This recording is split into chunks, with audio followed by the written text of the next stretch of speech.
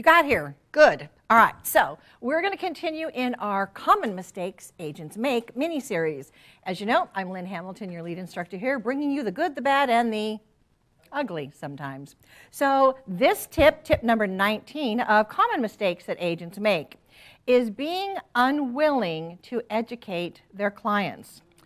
This includes understanding or helping them understand the logic and the power behind the process that they're going to be getting ready to go through.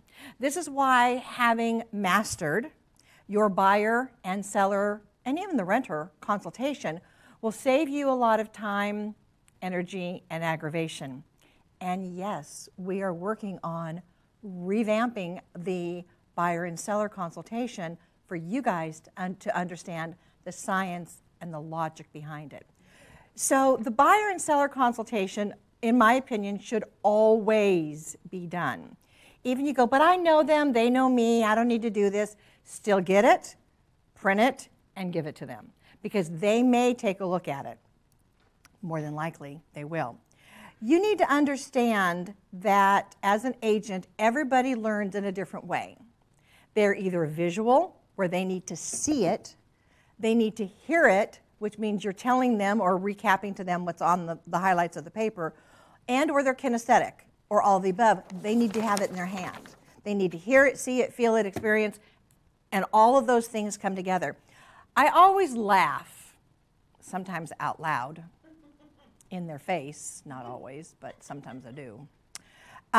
When an agent comes to me with a problem or a challenge they're having with a client, and I'm thinking, that's a no-brainer, that's an easy fix, that should have been addressed during a buyer consultation or a seller consultation. And I'll ask, did you do a buyer consultation or the seller consultation with them? Well, no, but I told them. Really? Really? You told them? That was the best you got? That is usually when I start laughing, because they've got lots of information coming at them. They are not going to remember it all.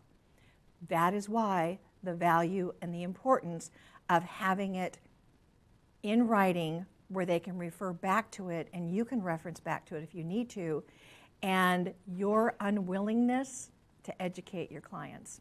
Okay, member, you've always given me permission to be blunt and honest with you, tell you what you need to know, not always what you want to hear. You've also given me permission to hear my heart. Here it comes. Uh-oh. Don't say uh-oh. Yes, say uh-oh. Most of the time, the problems that pop up were created by you. Ooh, I know, I'm sorry. But a lot of this stuff could have been avoided. The frustration that they're going through and the frustration you are going through. So your buyer consultation, your seller consultation is evolved out over time. It is a fluid breathing component that will flex with information based off your market area, your area of specialty, what the market is doing. But it's important that it does have a place of verbal and physical presence.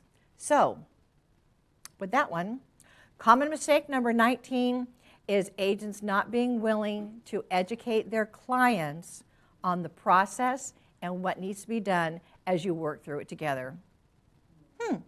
Think about that one. More to come. I'll talk to you soon. Gotta go. Bye.